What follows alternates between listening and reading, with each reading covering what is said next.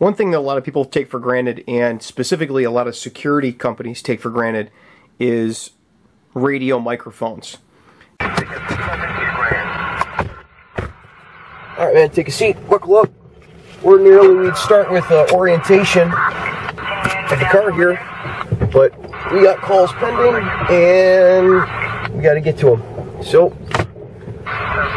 we're rolling. We're going to have to learn on the way. Right, today I set the car up. In an emergency, communication is always the first thing that breaks down.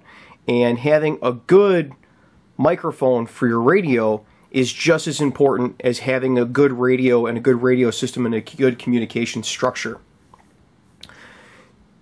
I'm going to look at 3 different radio microphones and give you pluses and minuses of each one. This is the cheapest one. It's par mar low, and it's by far the worst I've used. It worked for me as a cop for about a year before it broke in too many ways where I couldn't patch it up anymore.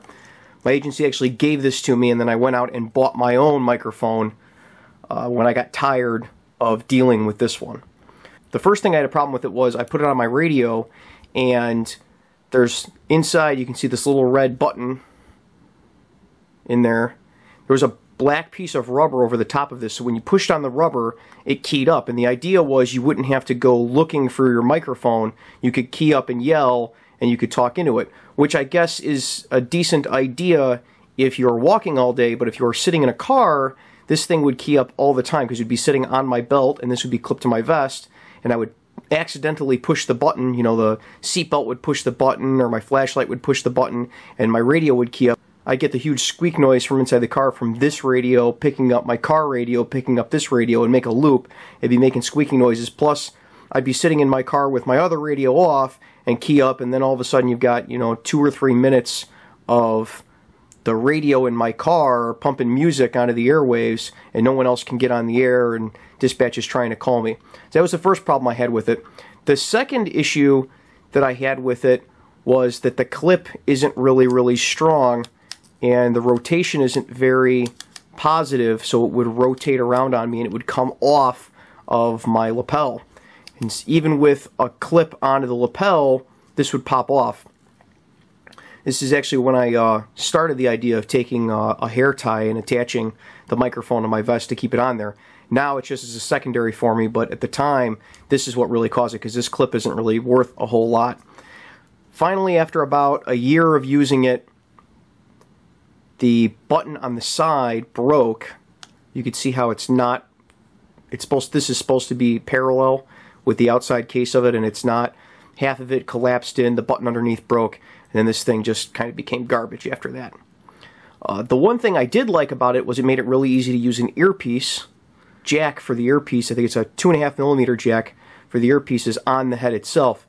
So I could clip my earpiece in when I put it on for the day, wrap it around my ear, and then if for some reason the earpiece broke, I could just pull on this and it would work as a normal microphone again. Or if the earpiece, if it popped out or the wire broke for whatever reason, if it lost continuity with the earpiece, the microphone would just work as a normal microphone again.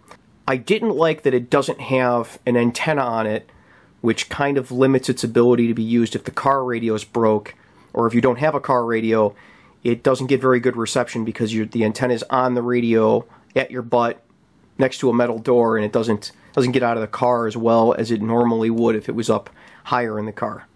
So that was the Parmar Low. I priced these, I think they're like $35. So if you got a Motorola like HT1000 or HT1250 or something like that, these come in those, and it's a good cheap option if you've got nothing else. But the first thing I would do with it if you have to sit in a car all day is rip that button out, because otherwise it's gonna drive you nuts. So that's the Parmar Low. This is the one that one of the ones that I eventually bought. This is what I'm using right now because I haven't put my new one on there. The second one of the new ones that I've gotten. This is a Motorola shoulder microphone that is a noise canceling microphone, which seemed like a good idea at the time, and it actually ended up not being a good idea because where I work isn't normally a very loud environment. I used this in a train yard one time and it worked fantastic because if you see on the back, I've got tape over it, there's a little hole and there's a microphone back there.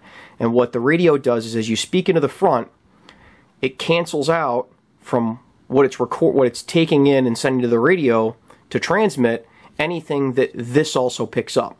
So the problem with the noise canceling Motorola non-public safety radio is that you have to talk really loud into the front because it's only going to transmit the stuff that the back one doesn't pick up too. Or you have to physically remove this from your shirt or from your lapel and speak directly into it.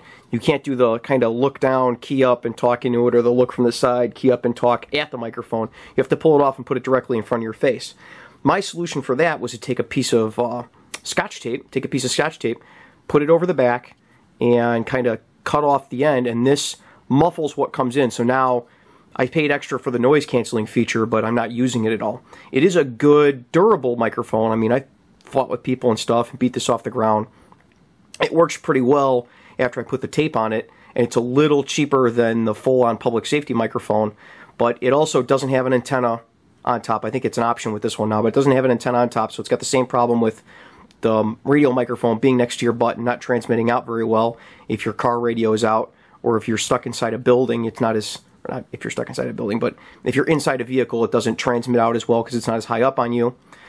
Where the button was on the Parmar Low, this one has a 3.5mm jack for earpiece, and it also has a 2.5mm jack on the side of it for an earpiece, and it works the same way, where if you pull the earpiece plug out of this, it works as just a normal microphone. It reverts back to the way it's designed to normally work without the earpiece, which is nice because then you're not out of communications because the earpiece breaks. The problem I have with plugging them in onto the 3.5mm jack is that this is threaded and it's all the way down here, and when it breaks off, the radio doesn't, so the microphone and the radio don't sense that you've lost connectivity, and so you just are out of communications until you can take it off and unthread the jack. That's been my experience with it.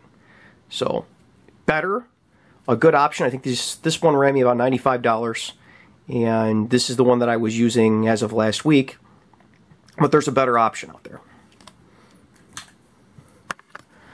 This is the Motorola, what they call the public safety microphone. It's the classic public safety microphone, the square body. You could nearly pound nails with how strong this is. And it has a bunch of features that for police or security or fire departments or EMS comes in really handy. The clip on the back is really positive. It stays where it's supposed to be. It's screw-down construction, so it can actually be disassembled and fixed. My last one had to be fixed once before I bought another one. It has a antenna on the top of the microphone, so you put your little nubby antenna on the top of the microphone, and you take the antenna off of your radio, so you transmit higher up on your body. If you've ever worked in a really large area with a bad radio system, you'll know how important that is. So that's one way you can get around having a bad radio system. This is the equivalent, keeping it up is the equivalent of holding the radio over your head while you're transmitting. It helps you transmit a little bit further because most of these are line of sight type operations. The button is enormous and it's very positive, and it is protected so that it doesn't get keyed up accidentally. You also don't have a button down here that is keying up accidentally while you're driving your car or whatever. It only has a 3.5mm threaded jack, which is the only thing I don't like about this. So when I use this, I have to not use the earpiece, which I'm kind of getting away from recently anyway. And with this, you don't necessarily need the earpiece because it has my favorite feature of all, and that is the high-low switch. With the high-low switch, you don't have to turn up and down your radio to determine how loud the sound of the radio is coming out of the shoulder mic. So for instance, turned all the way off, this microphone, you can hear everything. Turned all the way, I should say, turned all the way down, with this microphone, you can hear everything that's going on the radio. It's quieter, but it's definitely not quiet. You're not sneaking up on anybody with this on. With this one, same bit. With this, you turn the radio all the way down and flip the switch backward toward you, and the microphone you barely hear anything coming out of it. You can still hear, but you have to hold this up to your ear to hear what's going on. You flip it forward, and it gets as loud as the other ones. So it helps you if you have to sneak up on someone, or if you're in a very quiet environment. The high-low switch really helps. One thing a lot of people really don't like about the classic public safety microphone that I think is awesome is the straight cord. Everybody likes this curly Q cord on their mics for whatever reason. It's like Velcro. Everybody, ooh, tactical curly Qs.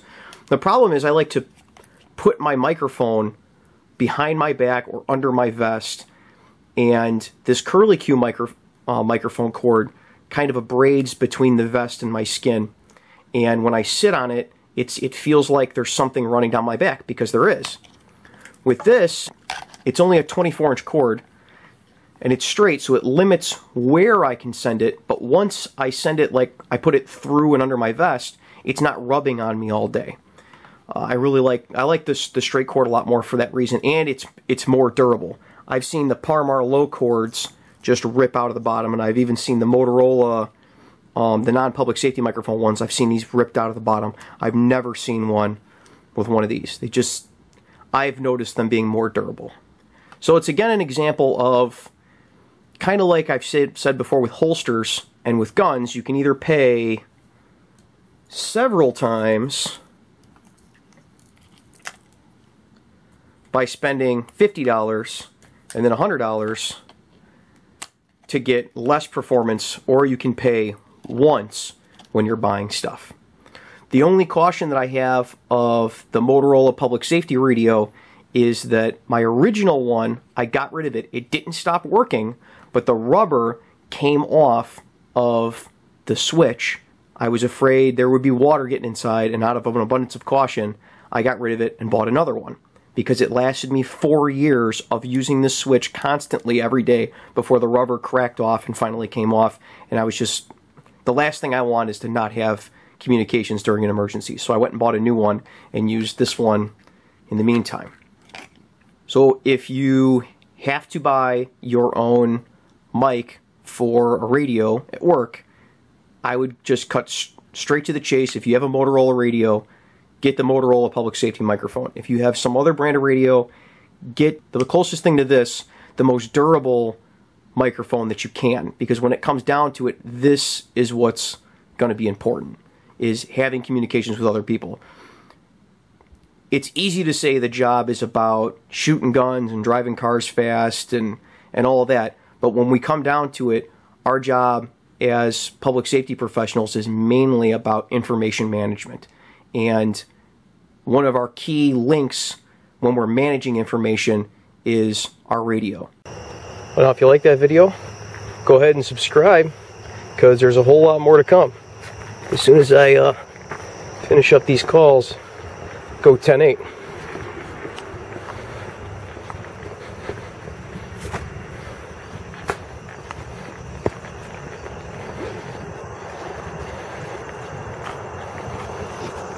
County 291. 291.